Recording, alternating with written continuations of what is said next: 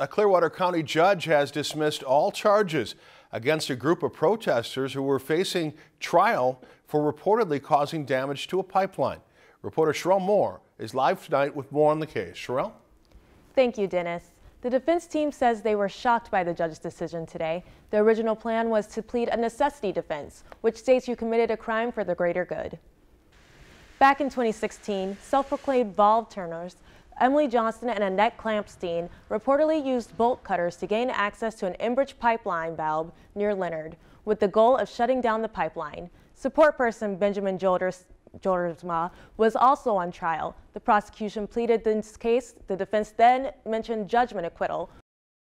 We think it's really important to bring this story before the jury, with expert witnesses talking about why our situation is so dire right now that it's important that actually people start getting in the way of business as usual. And so whether that means shutting off a pipeline, whether it means people blockading an oil train. We were all fully prepared to explain why we did what we did and all the safety precautions we took, and to make sure that no one would be harmed in this county. We were sorry that we were unable to tell the local folks about that. Enbridge did give us a statement about the trial, calling the defendants' actions reckless and dangerous, and saying they will seek to prosecute those involved to the fullest extent of the law. We have their full statement online with this story. Dennis, back to you.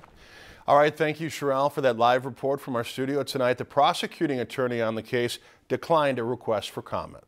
If you enjoyed this segment of Lakeland News, please consider making a tax-deductible contribution to Lakeland PBS.